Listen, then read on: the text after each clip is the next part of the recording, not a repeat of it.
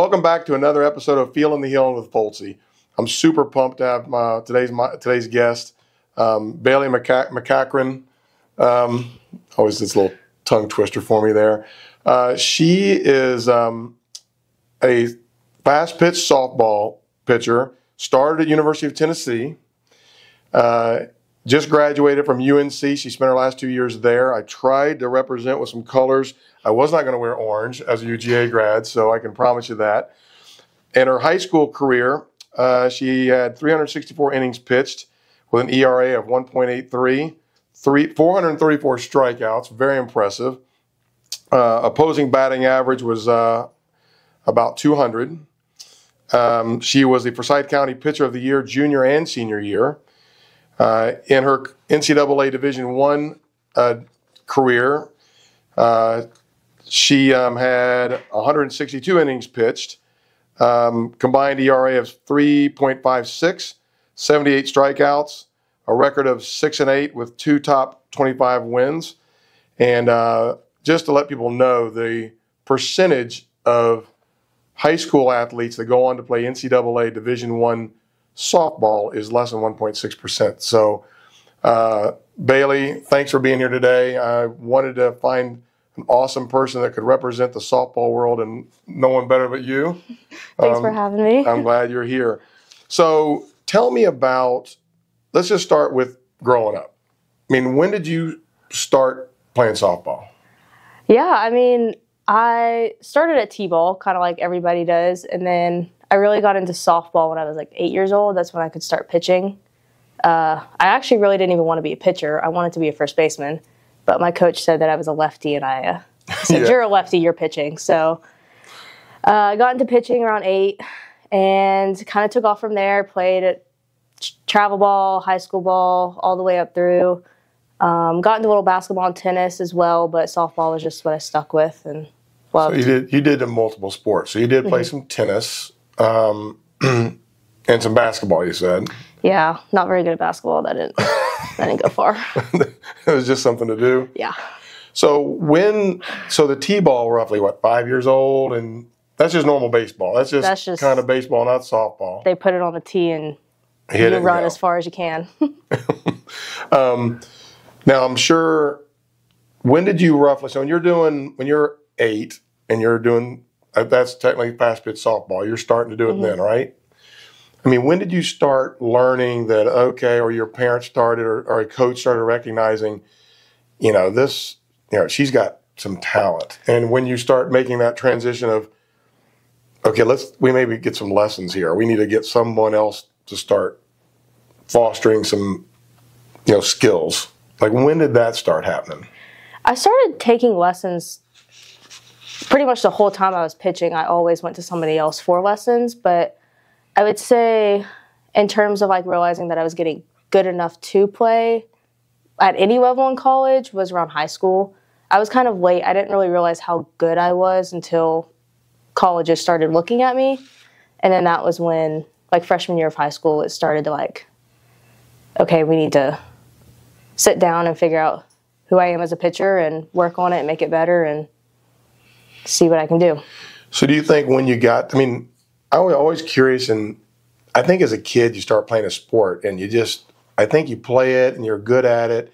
I mean, did you always feel like you had a passion at a young age, or was it something to do and then all of a sudden when you got to middle school, like now you're really passionate about it? Or was it younger age?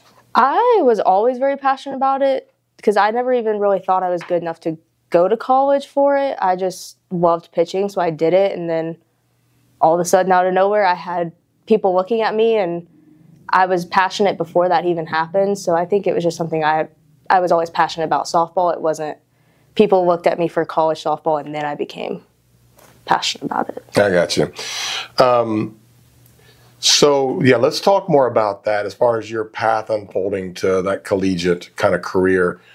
When you, did that start up like in your junior year? I don't know when they start recruiting. When do they start, when they started looking at you, you're like, wait a second, I got these schools. Yeah. When did that start happening? Well, it's kind of weird. I started my freshman year of high school, and then my junior year of high school, they put in a new rule that we can't be recruited until our junior year of high school. So I started earlier than most kids will now. Oh. So yeah. So like, maybe your freshman year of high school, they were starting to I was eyeball you? going on visits. And Really? Mm-hmm. So wow, that was pretty early on then. Yeah. That's exciting I'm sure exciting for a freshman in high school. Yeah. I mean, looking back on it, I had no idea what I wanted to do in college. I was just going to look at schools at that point, but it was cool. Yeah, I'm sure it was. So then when you got to junior and senior, now they're really, now you're starting to narrow it Once down. that rule went into place, it was very much narrowing down like what I wanted to major in and kind of what would be a good fit overall. Were the recruiting trips fun? They were, yeah. They bring you in and treat you like a rock star a little bit? And Yeah, for the most part, yeah. I mean, you go to football games, you get front row seats, you get to go on the field. Got to meet Peyton Manning, like, he just... Oh, yeah. Yeah. Peyton Manning said, you got to come to Tennessee. Yeah, I mean, that's where it you worked. So, and when I was talking to you earlier, I didn't think about that. I guess as even a pitcher in collegiate, you really don't bat. So you have a designated hitter for you. So there's really no batting stats in college. Not for me, no. I get to hit in the fall, which is usually just fun, and people always, when I come up to bat, people are cheering so loud because I was just having fun in the fall, but not in the spring by any means. In high school, you had almost just shy of a 300 average, which is for a pitcher. I mean, most pitchers would be thrilled with that. On base percentage, over 400%, or 400. That's pretty good. So you got a few walks in there, right? Yeah.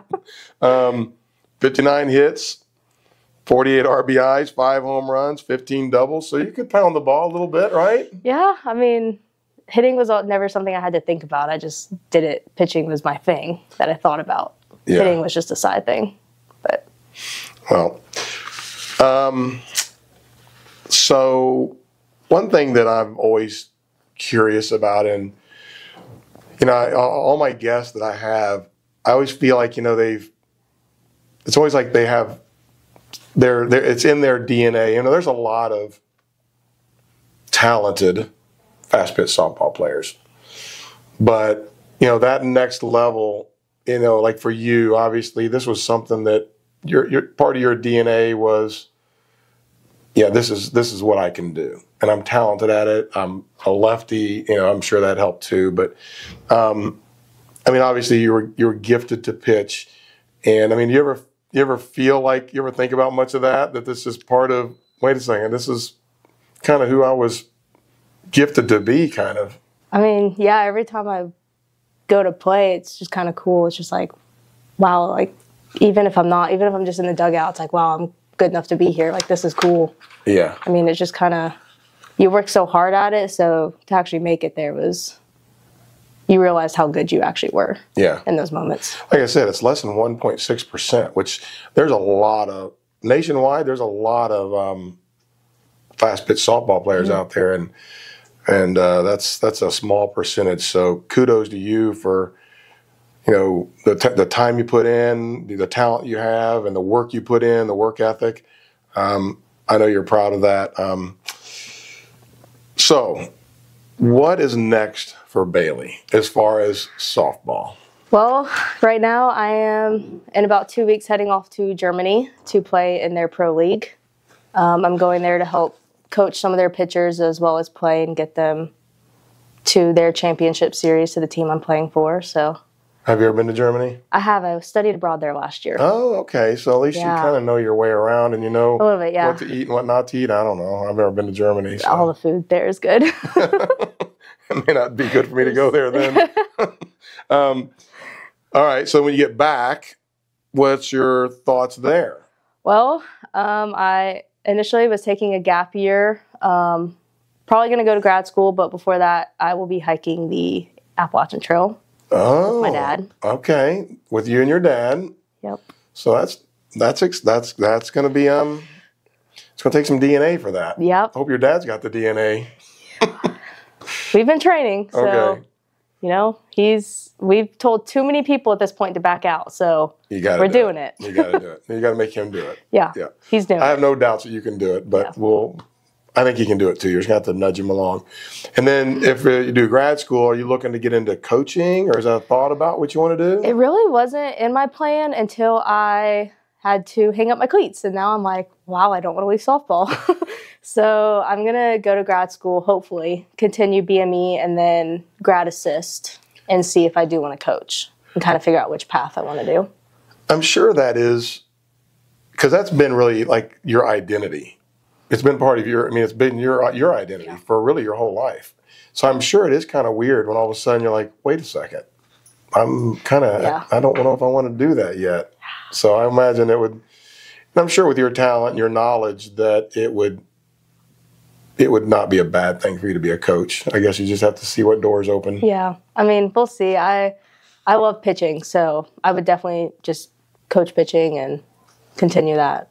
But so as part of your, I know high school, there's a difference between high school, obviously, and the collegiate level.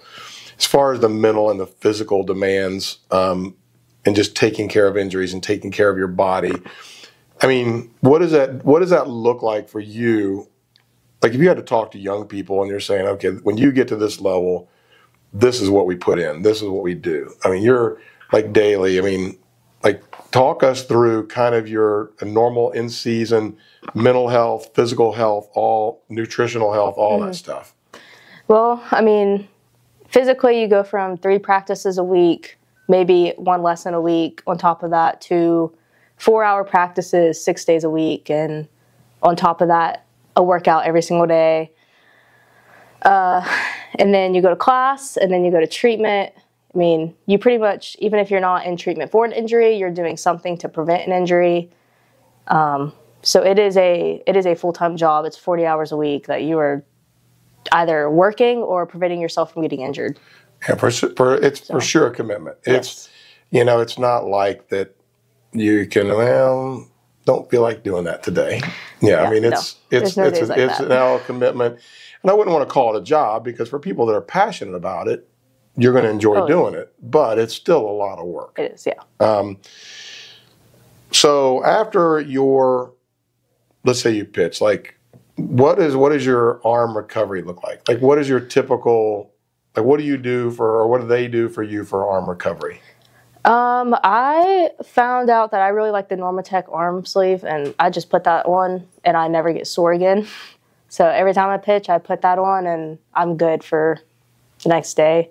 I think it's dependent on each pitcher. Some pitchers just love a thing of ice, and some don't like to do anything, and some just stretch and they feel great. But I found out that Normatec just worked really good for me. Those are hot items right now. The college level of Normatec, and we use them in therapy and in our clinics. And great devices. I was introduced to them through collegiate ice hockey, and got to try them on my legs because I use them a lot for recovery. Yeah. And I was like, wow, I got to get some of those. And patients love them, so that's cool that I didn't even know that. I like the arm one. That one's good. Well, maybe I need to try to get some of those. We only have the legs ones, so. Let's talk about your injuries. Yeah. So injuries you've had at a younger age, all the way up through college, and kind of how you dealt with that. Yeah, my first major injury was high school, my freshman year. I had the small fracture in my back, pars fracture. Yeah. That was kind of the first time that I had to seriously take care of myself and force myself to stop pitching. I've been used to just having little knickknacks and just pitching through it. That was the first time I had to stop and rest, and I think that alone was hard. But I will say from that injury, I learned, knock on wood, thankfully, I actually really did not have any injuries in college because I learned how to be proactive. So that was, I did get lucky. I did not have any serious injuries throughout college. And that is a big one for pitchers. We see in therapy. We do see the back injuries, but we also see the shoulder problems too, which can be sometimes career-ending injuries, unfortunately, with either labral tears or some muscle injuries or tendon injuries. But so I think that's key, is what you just said, is the preventative type of measures of taking care of your arm, taking care of your body, nutrition, whether it's, and I don't know what they do at the college level, if they do post-game nutritional stuff, or, if that's something that's on your radar, if that's like, hey, got to get my protein in or whatever. I will say I learned how to eat on a scheduled, like, protein at this time, carbs at this time. They, before games, after games, they tell you kind of like, this is what we recommend you eating. They'll feed us like that, as well as like what we need individually, what we need. I definitely learned a lot about nutrition there as well. And I think that's a big one. We were talking with the Braves, their executive chef, and we talked about some of that it's funny how at the younger age, there's paying money for lessons, and you're paying money for this, and you're paying money for travel, and you're paying. But sometimes the nutrition at the high school level and the younger levels is kind of something that gets not really brought up, and that's probably, and it probably wasn't when you were in high school. Probably they don't even really talk about it. It's like, well, I guess after the game, let's go get a Dairy Queen, and it's hard when it's right there by your field, right? So I think that's kind of the message that I want to get out to some of these younger athletes. Is like, maybe you need to start thinking about some of the nutrition that for muscle recovery and your protein, whether it's, a chocolate milk or whatever. That's a big one that sometimes athletes use. And we talked about that a couple episodes ago. So what advice would you, we're going to get down to what advice would you tell like young softball athletes? As far as telling them, like, what would you say as far as if you had to go back and tell yourself something? Yeah. Like, what would that be? I think the one thing I wish I knew before going into college was just better understanding who I was as a pitcher and sticking to it. At the same time, you have to be coachable, but I think I was to the point where I was too coachable, to where I took every single thing and tried to apply it, and I lost who I was as a pitcher in college.